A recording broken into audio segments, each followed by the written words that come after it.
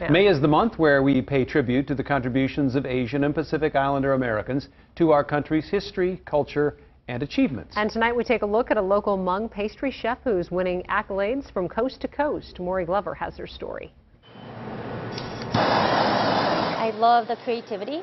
I love the teamwork. As the pastry chef at Bellecour Bakery, Diane Moa has already enjoyed the sweet taste of success. But her path to get here hasn't always been a piece of her signature crepe cake. Seeing somebody grab a dessert, even whether if it's just plating or here in the bakery, knowing that it's making their day just something sweeter to make their day brighter, it's pretty amazing. Moa grew up on a farm in Junction City, Wisconsin, the daughter of Hmong refugees. And she says it wasn't easy being the first Asian family in the rural community, where people would routinely drop dead fish and calves at the end of their driveway and smash their mailbox. I think my parents just got so tired of replacing our mailbox that to this day we have a P.O. box at the post office, and we just stopped. We just gave up on trying to rebuild that mailbox. Moa says she developed a taste for making pastries after she saw the beautiful cakes at a Twin Cities grocery store.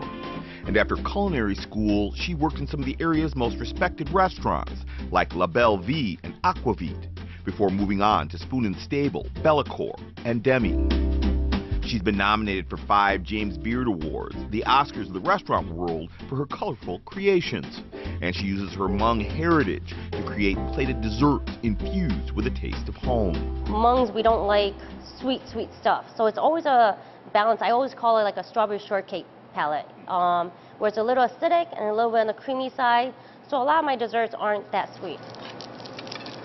Moa says her new gig helping Bellecour Bakery grow to a second location in St. Paul allows her to have nights off for the first time in her career and spend more time with her 2 kids.